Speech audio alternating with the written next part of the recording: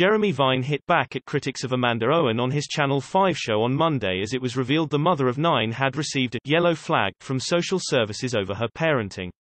Our Yorkshire Farm showcases Amanda and her family's life at Ravenseat, and Jeremy insisted there was absolutely nothing unsafe about the Yorkshire Shepherdess parenting style.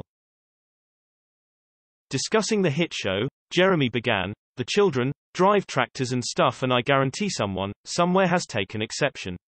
So she is saying her parenting is unconventional. She has a lot of children," broadcaster and psychotherapist Lucy Beresford commented. Interjecting, the host said, "She's brilliant, you'd love her.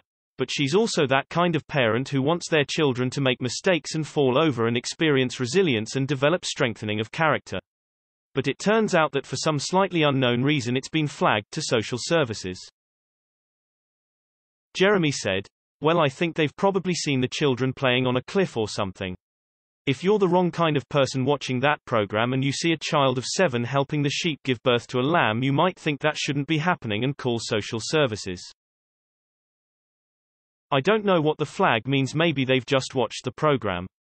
But there's nothing unsafe here," he added. "It's really odd, this thing of blowing the whistle on perfectly innocent other people." Over the weekend, it emerged Amanda had been contacted by social services. She told Hay Festival of Literature Arts, "I don't see myself as a perfect parent. I got a yellow flag from social services. I believe there is a happy medium whereby you do let the kids climb trees. Yes, they haven't got harnesses on or hard hats," she continued.